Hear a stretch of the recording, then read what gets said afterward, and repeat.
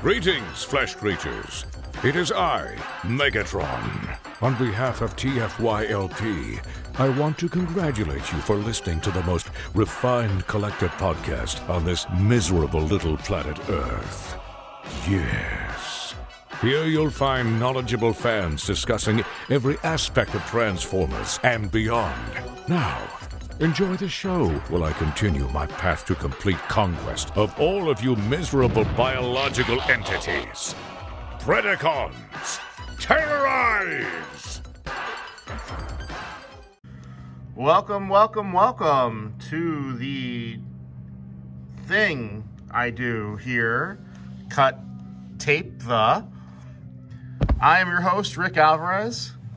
Got my words in my mouth today.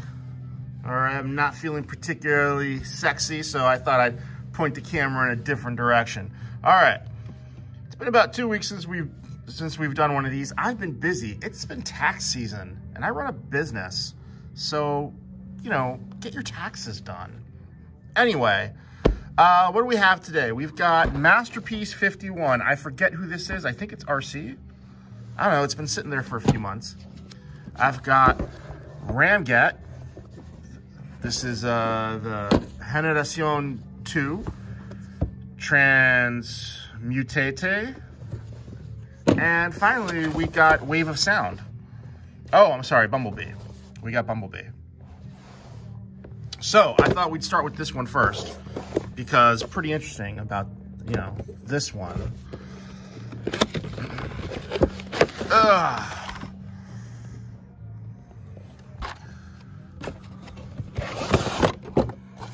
You know, they actually spend money creating all this art for this background.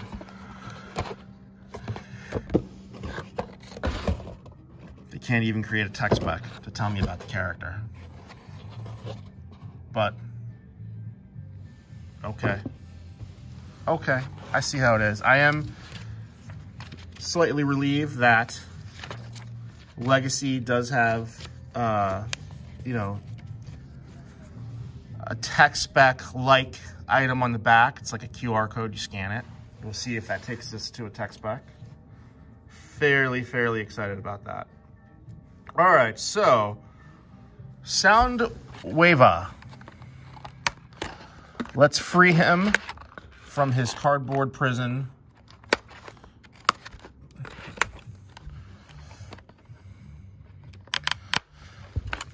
This is one of those figures, you know, you see it in the film, you never think you're gonna get it, but hey, here it is, and I'm here for it. I'm excited. Very white, stark white, and he looks a little goofy without a shoulder cannon here, but this is, oh, look at that. Look at how it plugs in. It plugs into the back. I'm digging that. Does the, oh! Yeah, I'm here for that too. Look at that. I didn't even know about that. Does it say it on the back of the package? It shows it. Wow, how exciting. He comes with very generic gun. This is actually a reused, there's a Han Solo figure that came with this gun. Oh, he's got little clear bands up here. Okay. He turns into a space thing. I'm not sure anyone's really sure what he turns into. But what's exciting about this one is, here is Ravagi. This is sold separately, but what does he have here in his tum-tum?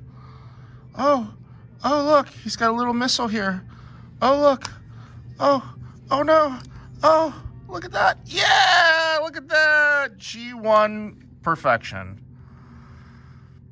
It's amazing that these designs, you know, when they were made in late 70s, early 80s, that they still transcend all this time, 40 years later, and we still get influences that, you know, people designed things like this. The silhouette of Soundwave, his face, 40 years ago, and it's still significant. It's still being used. There's something pretty special about that. You know, that's meaningful. I wonder, in another 40 years from now, what will it be? So here we go. It's funny, when you first saw Soundwave in Revenge of the Fallen, none of us ever thought that we'd get to a point where this is a movie Soundwave figure. Very, very surreal, almost, to think that how far the line has come, that the aesthetic of the films have come. All right, Transmutate. This is a Italian character. Hey, it's Transmutate. This one's a reach for me. You know, we had a pretty great Transmutate that they could have reissued. No, it wasn't transforming. It didn't have the best articulation. But this kind of feels like a reach to me. It really does.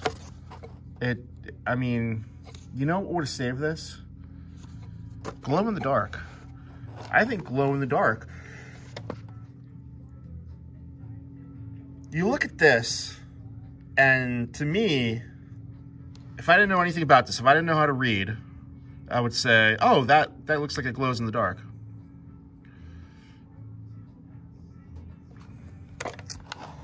All right, let's get him, her. I like to think, now that I'm a little older, a little wiser, looking back on the way Transmutate was portrayed in the Beast Wars series, you can say, maybe Transmutate is, neither male or female. And I like that. I kind of feel that, that's apropos for the character. I like the way that sounds. That Transmutate is neither. God, that is haunting. Look at this. Ah! That is haunting. Yeah. I mean, there's a sadness in those eyes. Now, here Transmutate turns into a T-Rex. It is, to me, a very... This is the stretchiest stretch we can get. This is like, I'm almost there. I'm reaching. I got it with the tip of my fingers. That to me is what's happening here. Great head sculpt. It's a little jarring, this. I mean, it does look... I mean, you could say, Transmutate was a protoform. It didn't scan. Maybe it chose not to scan. So it's an odd thing. This is a curiosity, but it being part of the brand, of course, it exists in my collection. I don't want to say I have to get everything, because I don't. But I like to document. That's how I look at it now. I look at it as I'm the keeper of a library. And one day after the world ends, in a few years or weeks, many, many years from now when the aliens come, or when octopi evolve, they will find my basement and they will say, who are these gods that they worshipped?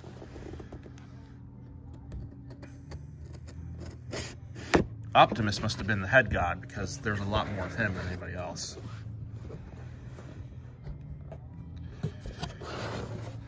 All right. There he is. I love G2. Man, let me tell you something. Let me tell you something, people. I love my G2.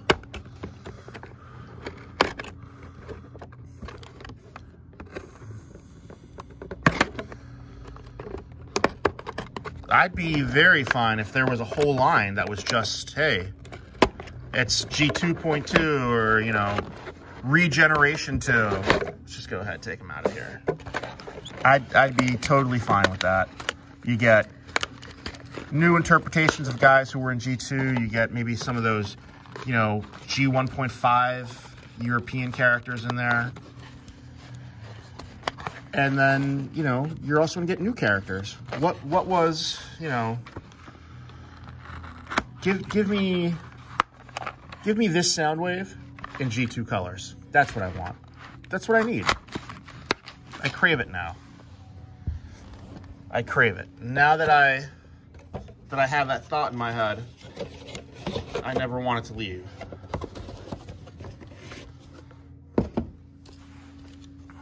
All right. Here he is. Pretty tight. Still tight. Yes, tight like boy. Yes. Very tight joints. Man, even tighter than... Wow. You know, I got to think that they have multiple molds of this toy, of the Seeker body, because the quality, after all the different Seekers have been produced, I mean, it's still there. They didn't quite hit the color. It's not quite the color that I need to... Oh.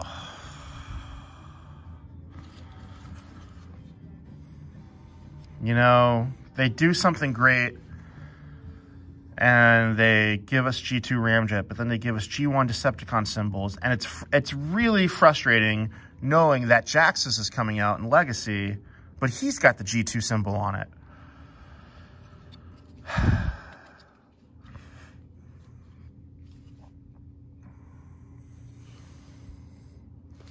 You know, I'd like to see G2 versions of all the Seekers. You know, G2 Thundercracker, G2 Skywarp. Give me Sandstorm, and, well, we got Sandstorm. But give me Night Attack, Starscream. Give me G2 Thrust. G2 Dirge. All right, the final piece here. Man, everyone's just different colors all over the place. MP51, which I believe is RC, if I remember correctly.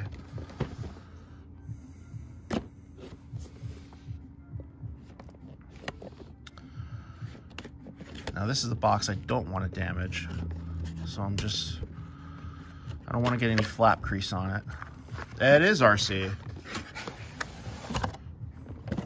Let me ask you something, people.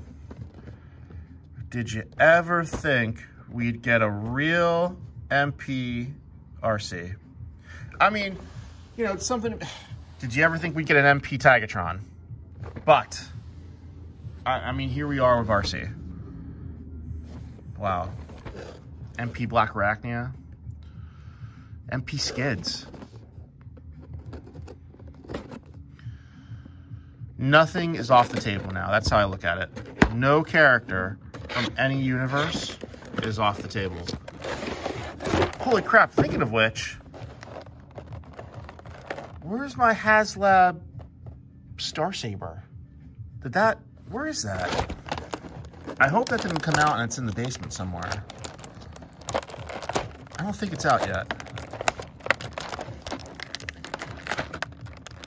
I really hope it's not out yet because I want to play with that, and I just remembered that it's a thing.